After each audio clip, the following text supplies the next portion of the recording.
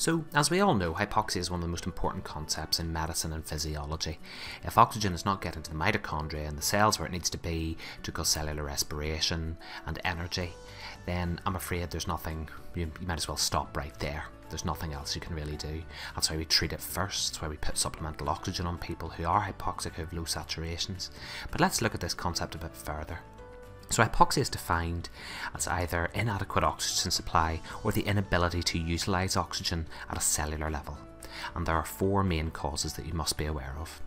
So first on our list is hypoxic hypoxia, where the PaO2 is less than 12 kPa.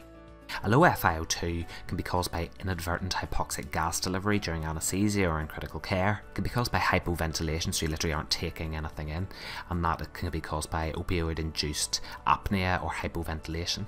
Diffusion impairment, such as that seen in pulmonary edema and pulmonary fibrosis, where the oxygen isn't actually able to pass through the alveolus and into the bloodstream.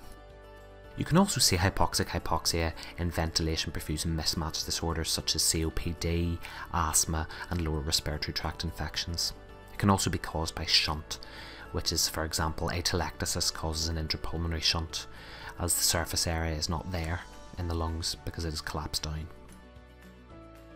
Next on our list is anemic hypoxia, where you'll see a normal PaO2 but there's inadequate oxygen carrying capability. So there's low circulating hemoglobin levels such as in acute and chronic anemias, and you'll have normal circulating hemoglobin levels but a reduced ability to carry oxygen, such as that seen in carbon monoxide poisoning. So for example, if somebody had hemorrhaged out all of their blood, they actually just don't have the cells to carry the oxygen. There's not a ventilation issue, so it's not the lungs causing this, it's actually the transport issue.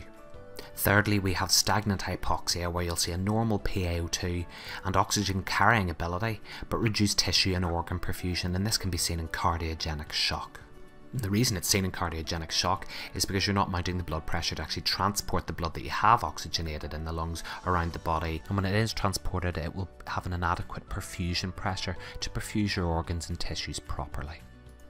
Finally, and probably least commonly, is histotoxic hypoxia, where you'll see a normal PaO2, normal oxygen carrying capacity and tissue perfusion, but there's an inability of the tissues to utilise oxygen at the cellular level, which is the mitochondrial level. So mitochondria can't actually use the oxygen, you're supplying it, and that can be seen in cyanide poisoning, which is a direct metabolic toxin.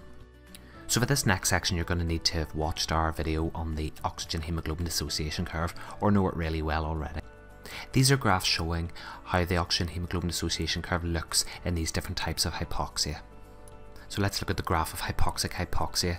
You'll see that the arterial saturations are less and the actual PaO2 is less. It should be 13.3, it's actually 7.2, and that's due to the actual physical lack of oxygen in the blood. You'll also see that the SVO2 is reduced with venous desaturation at less than 75%.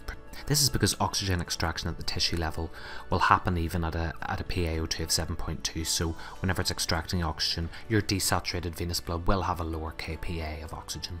Looking at anemic hypoxia such as in hemorrhage, you'll see that the PaO2 remains normal, i.e. greater than 13.3 kPa. You'll see that the global oxygen delivery is reduced due to reduced oxygen content.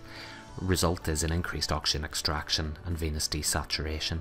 So you'll see that the PaO2 is normal, 13.3, but you'll see that the venous saturation is lower because there's a higher oxygen extraction. So graph 3 is stagnant hypoxia. You'll see that the PaO2 is normal, the PVO2 is normal, and tissues and oxygen are not receiving the oxygenated blood due to a perfusion failure, such as in cardiogenic shock like we've said, where the pump isn't working.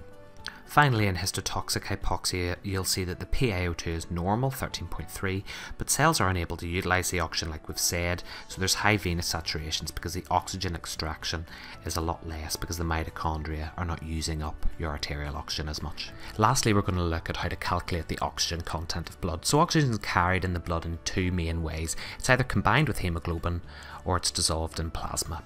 Oxygen content is calculated by combining the proportion of oxygen bound to hemoglobin with that that's dissolved in plasma. Let's look at the equation even closer then. So we've got oxygen content equals the bound oxygen plus dissolved oxygen.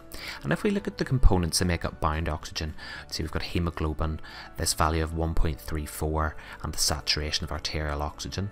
And then if we look at the dissolved oxygen, you can see it's PaO2 multiplied by 0.0225. So let's look at these funny figures a bit more.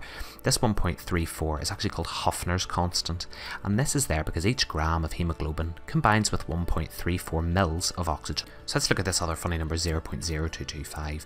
We multiply the PaO2 by this number because this number is the mils of oxygen per deciliter in every kPa of oxygen.